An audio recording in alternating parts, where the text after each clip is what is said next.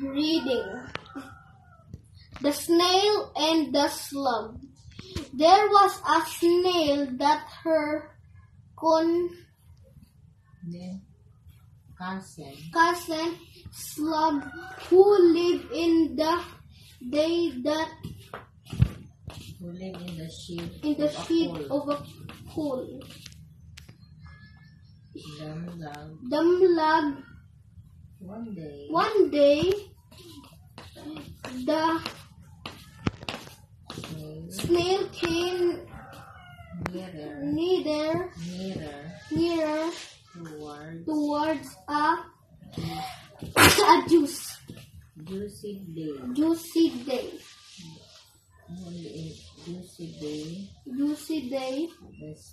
The snail came. Juicy stop. Her cousin Slug was, and soon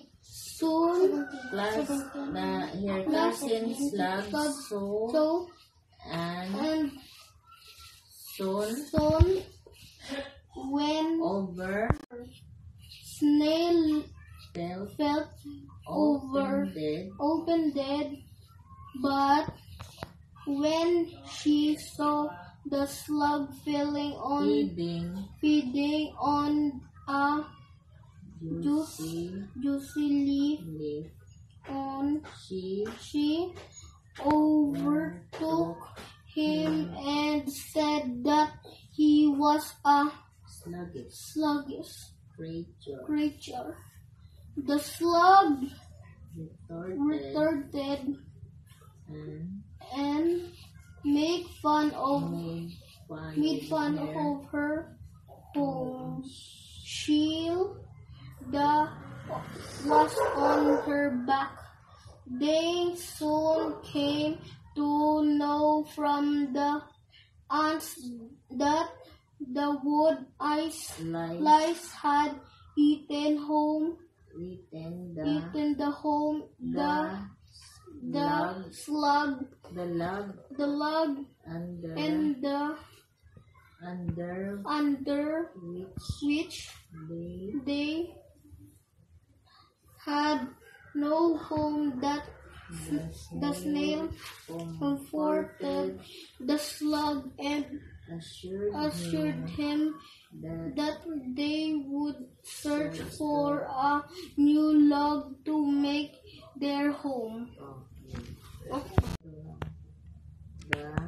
The blue and the red car. Mr.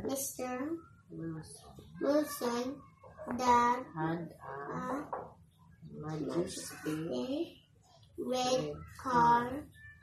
The car was very proud of his appearance. Itudlo, Bre, para Bre mabalam ko din ka nagabasa. How chubby the other car looked to he when he saw the other cars. One day, a new car came to the neighborhood. She was a small blue car and looked very pretty. A young girl on the race cars. All the cars were very happy. Bird. I found one.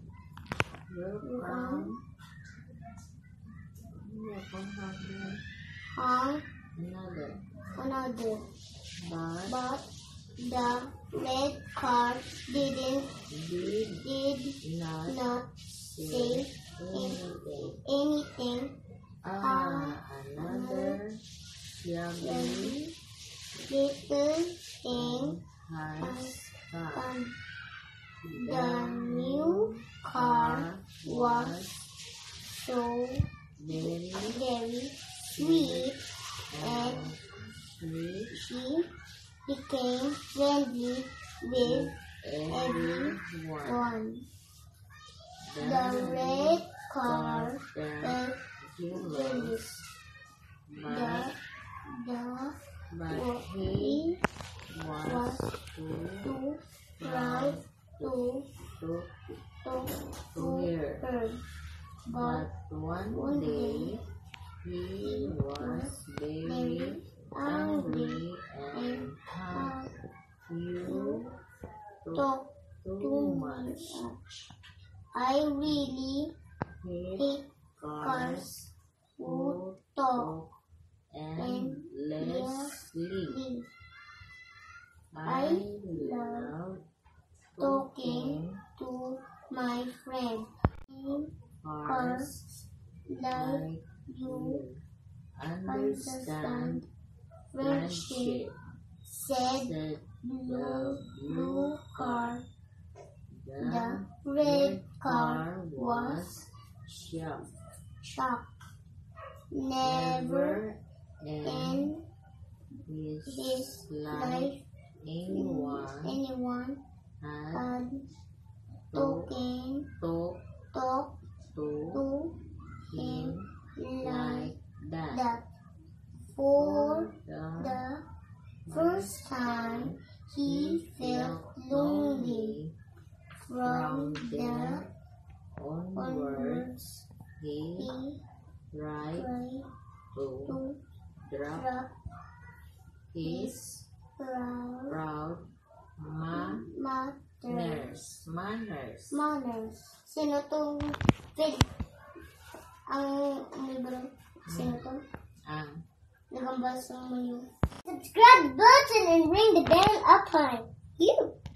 Ang action kayo mo? Ang action.